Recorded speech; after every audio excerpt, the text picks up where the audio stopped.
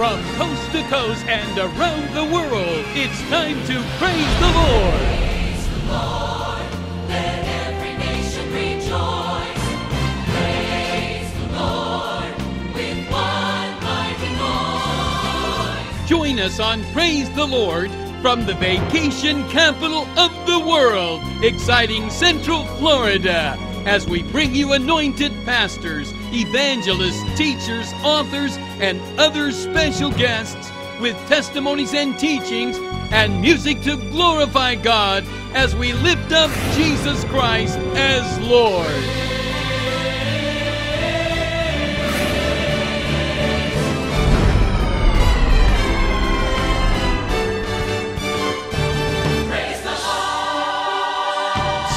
Today to have a precious friend of mine, a brother in the Lord, here with me, and I'm excited to hear what he has to share with you. I know that God's put a word on his heart, and I want to hear a lot about what God's doing in his life and ministry. So please join me in welcoming Evangelist Rich Vera. God bless you, Brother Rich. So glad that you're here with us today. Thank you so much. You know, we've been spending some time before we came on the set today just sharing back and forth and talking, and you know, we've already been in a move of the Spirit today. Yes. You and I have been, but I want you to take just a few minutes and let people know. I know God's using you in the miraculous. I know that he's using you in salvation. You are an evangelist in the truest form of the word. Yes. But I want you to take a little bit of time and let the audience know what God has been doing, and share some things that have been happening in your meetings and throughout your ministry. Definitely. You know, all began for me in 2005. I was saved since 1990. I got saved in Orlando. The Lord anointed me in a powerful way. When I was in my early 20s, I was holding large crusades all over Asia, Latin America, filling up stadiums. You know, as a young guy, it was like I had a big loaded gun. I didn't know what to do with it. Just shot all over the place. Right. And the power of God moved. But I knew there was more than that. Mm-hmm. You know, I've seen tens of thousands come to the altars and get saved. Miracles. I've seen people in the Philippines, a child that was dead, come back to life. Wow. And as good as that is, I said, God, there's something more than just what I'm seeing. Not neglecting what I'm seeing, but there's something more. Mm-hmm. So I went through a hard time of my life. I fell away from the Lord. I went through my wilderness. I went back to the world, and I did all the things. Like the Bible says, I went back to my vomit. Right. And my personality is, if I'm serving God, I'm radical and I give my life.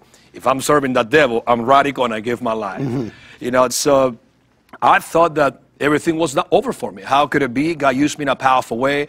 God anointed me, called me as a young man in Orlando, gave me an incredible healing ministry that was way beyond my experience and my years. And how could I find myself now completely away, working a job, making a lot of money, living in Hawaii, and backsliding completely? You know, so devil brought condemnation, guilt, people telling me, God is done with you, never again, get a job, go to school, do something else. But God kept me on his mind. Thank you, Jesus. And 2005, November 14, 2005, I was just doing my normal stuff in Maui, Hawaii, and suddenly I was having dinner with some friends and I started feeling sick. So I thought it was because I was riding my skateboard, you know, and I go, maybe I'm out of shape or something. Well, to make a long story short, I passed out on the ground. When that happened, my spirit was taken out of my body and I was taken to heaven. I was there for 6 hours. My friends that saw me there, they called 911. I still have the log of the call and the paper clip of the article. They thought I had a heart attack and I died. So they came rushing in. While I'm in heaven, what I'm seeing is, you know, I always thought when I see Jesus, you know, I'm going to jump on his back, you know, I'm going to hug him and kiss him. Well, that wasn't the case. When I saw this white light and this white area full of lights, a light that was brighter than any light I've ever seen, and I saw the Lord, but all I could see was his feet, because the glory of God was so mighty, my sinful person could not look up passing his feet. Wow. So I spent hours, what it seemed to me hours, on his feet, holding his feet, crying. Literally, my tears, my boogers were all over the Lord's feet. I'm telling you, my prayer was not, I'm happy to be here. My prayer was for mercy. I realized, suddenly it came to me, God, I thought I did a lot. 21-year-old guy, you know, young guy, preaching to masses in Latin America, all over Asia, you know, reaching people by the thousands. And yet I felt that everything I did was not even a drop in the bucket for what the Lord called me to do in this earth. And I felt an incredible sense of failure. And I said, I've wasted my life. I've been selfish, even backsliding. I realized it's not about me, it's about selfishness, because something happened to me and that was an act of selfishness. So when I'm begging the Lord to have mercy, and I really literally entreated with the Lord for hours, because I knew that my soul was at stake.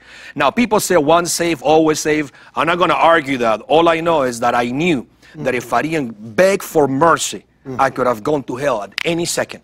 Wow. And I begged with all of my might. I'm talking about felt like hours. And asking, I said, God, give me a chance. If you send me back, I'll promise you I'll serve you. I do anything. I'll go anywhere you want me to go. I'll marry or single. I say, I don't care, God. I'll do whatever. Please give me a chance. In this process of begging to the Lord, when I said begging, I was literally begging God.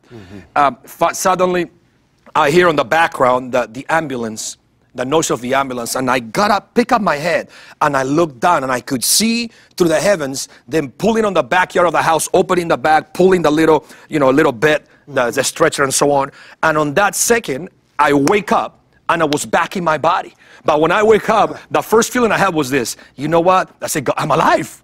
That was the first feeling. The second feeling was, this is not a sickness unto death, but it's a visitation of God. So I told my friends, my girlfriend at that time, and I said, do not let him come in. I said, this is not a sickness, this is God. Now, they were not Christians. So they go, what the bling bling? What do you mean this is God? You just had a heart attack. And I said, get me in the house. This is God. Finally, they talk him out of it. They said, I had to come and check my vitals and so on. And they signed a paper saying, we're releasing this man to you. If something happens, we're not responsible. When they signed the paper, they pulled me by my legs in the house. They threw me on my friend's couch, and I was out again. But this time, I wasn't begging the Lord. I was entering the doors of heaven. And the Lord, the first thing God did for me when I saw the Lord, now the feeling was different. There was no more fear. There was no terror. Now there was an immense sense of peace and joy. And you it's funny. Forgiveness.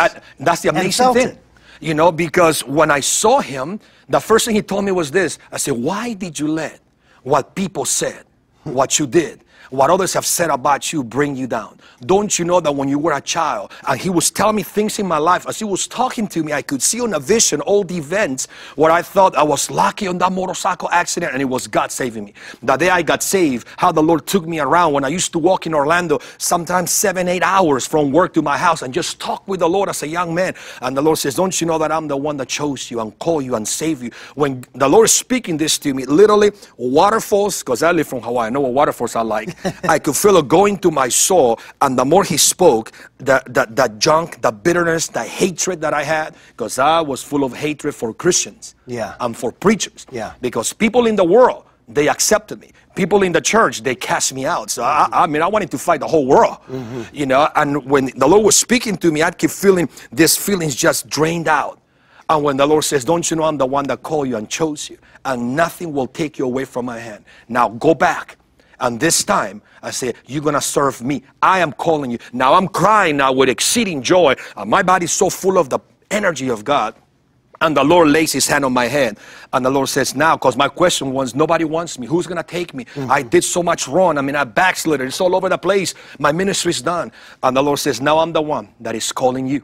And I am sending you. And you respond to me. And I will bring people your way that will love you, will help you, and will support you. Well, I'm talking about 7 hours of, I had an experience that I shared. In fact, I was on TBN in Hawaii. I was able to share the whole experience. But when I came back, my friends, it was 2 in the morning. I asked him to take me home. They threw me on my bed for 3 days. I could not get up. My body was electrified for 3 days. And the Lord just kept me there.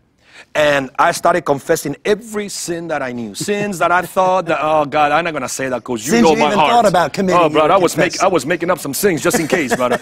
And I tell you something, when I confess every sin, the Spirit of the Lord kept filling me with such a love and joy. Now the Christians that I hated, now I wanted to run and kiss them, brother. Now the people that did me wrong and threw me away saying you're nothing but a failure and a liar, you'll never rise up. Now I wanted just to grab him and kiss him and love him. It was a love, man, and I'm not a kissy guy with guys, but I just wanted to go and grab it. I want to kiss your forehead, man, I'm so happy. But it was the love of God that was beyond any love. And you know, I've ever experienced. As you're sharing this with me, it's so evident and so clear why God has anointed you and called you in such an evangelistic measure as you're bringing people to salvation, because you had an absolute experience of salvation. That's right. And deliverance. You felt the forgiveness of God, you felt the grace of God. But I want to shift gears just a little bit, because I want to get on this while we have time. God is using you in the miraculous, and I know there's people that are watching today that are believing for a healing.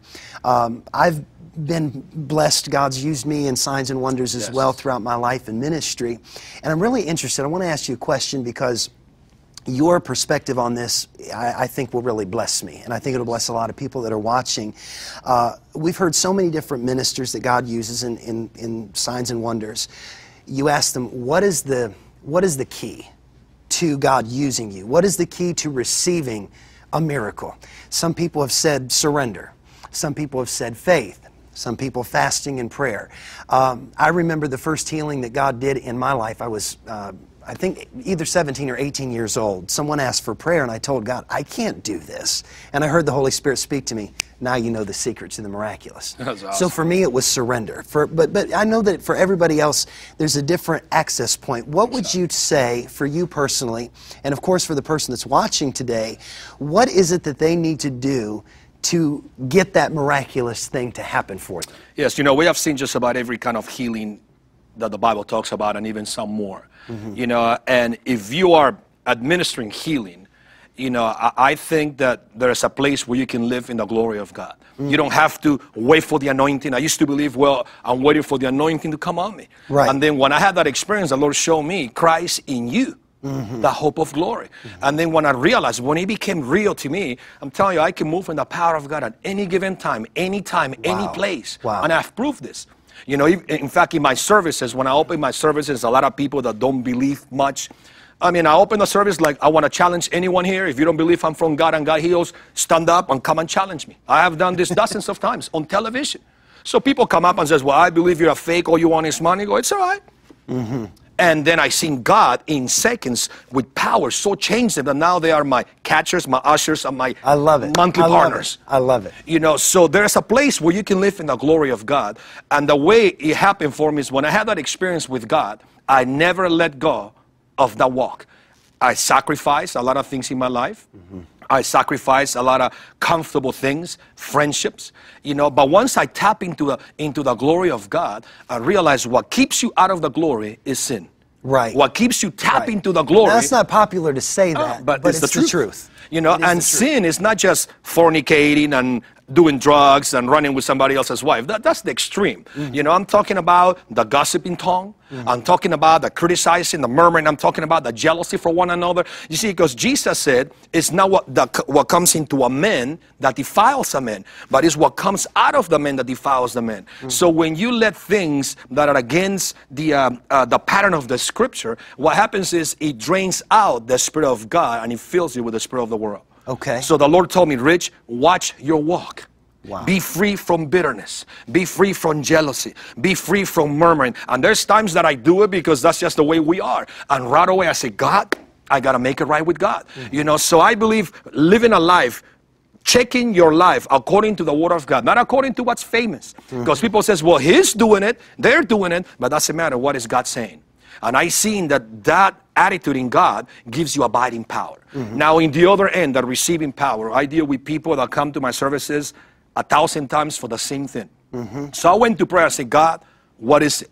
What is it that they get knocked down on the floor, they scream, they roll, they get drunk, they get up next week, the same prayer. Back in the line again. On the line again. You know, and the Bible says in Corinthians, says, he that comes to him, it talks about coming with an open face in Corinthians 3:18. You know, I think that sincerity is one of the main things that I've seen work in my ministry. When we come in and says, God, you know, this is an example. People said to me, well, you know I have cancer, but I'm not supposed to say it, so I'm just going to claim. I said, well, hold it. I said, if you have something, it's okay if you acknowledge it, but that's not the end of the situation. Every miracle we read about in the Gospels, People confessed what they had a problem Exactly. with, what they needed. And Jesus moves through transparency. You know, one of my favorite scriptures is Mark chapter 3, when the man had the withered hand. Jesus said, stretch forth your hand. Show it to me. When you have integrity and transparency, that's when miracles begin to happen. And there's nothing wrong with saying, you know what, I struggle with this. There's nothing wrong with saying, I have cancer for the last 3 years or so on. Because when you come to terms with what you have, then you put yourself in a spot to bring glory to God. Because God cannot be glorified if you don't give Him the opportunity for Him to show off in a situation. You know, so I noticed that when I started teaching the people, you know, go ahead and come to terms, but don't stop there. Right. Now, when men stop, when men's ability stops, know that God's ability begins. Yeah. You know, and when people come to terms with God, then they're able to believe for the hand of God. And I'm telling you, we're seeing miracles that are staying with people after years and years of years. So being sincere, being honest with God, not being religious and say, well, you know, I'm not supposed to say because the Bible says. Yeah, you know, the Bible works in people's lives when it's received by revelation. You know, if the Lord reveals it to you, your confession carries power. Right. But if you just confess it because the Bible says and your friend tells you you're supposed to say it, you're just like a parrot talking and repeating things over and over, but nothing happens.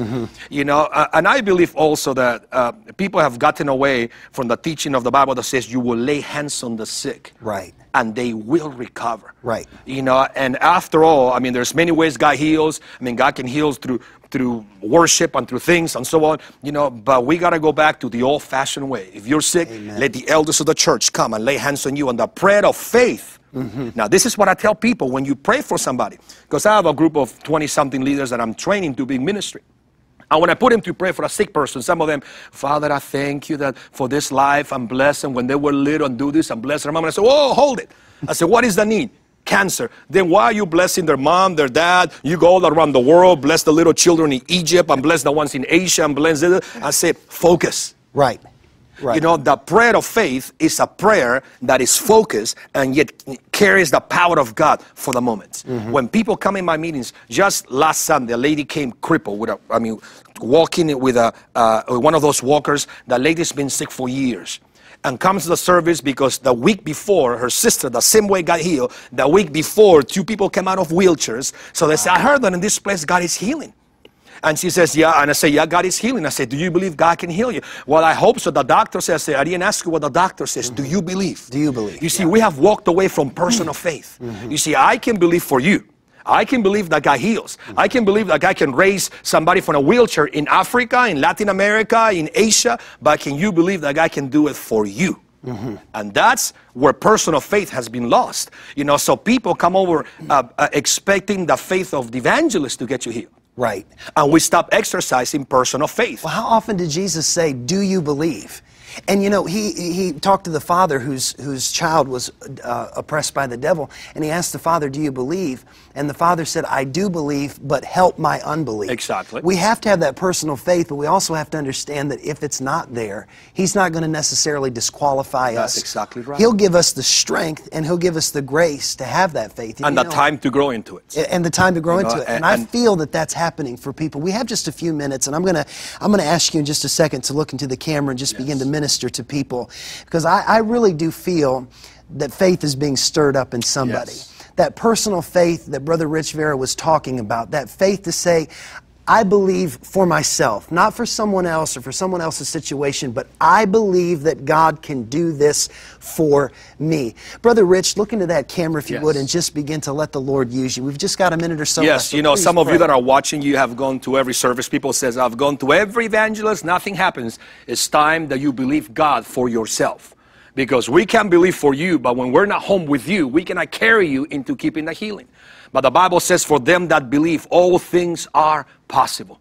And we see that every single weekend in Orlando. I want to pray. I feel there's people watching us that they have bone problems. I'm telling you something.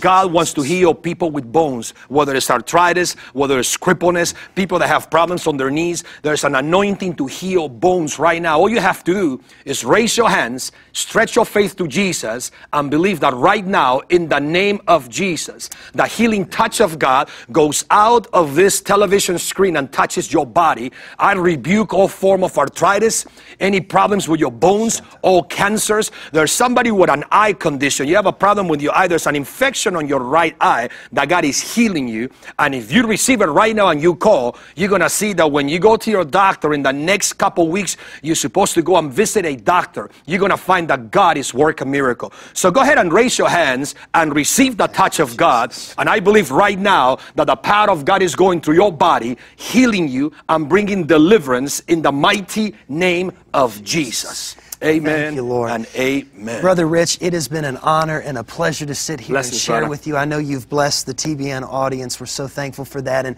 I know that many of you are starting to feel something happening. You're feeling the power of God moving on you. Some of you may just right now notice that you're not even sick anymore, that your symptoms are gone, that your pain is gone. And what I want you to do is I want you to remember the word that says we overcome by the blood of the Lamb and the word of our testimony. So I want you to call that number on your screen, share with us what God has done for you. We're looking forward to hearing from you. We're so thankful you were with us today. We love you. And remember, praise the Lord. God bless you.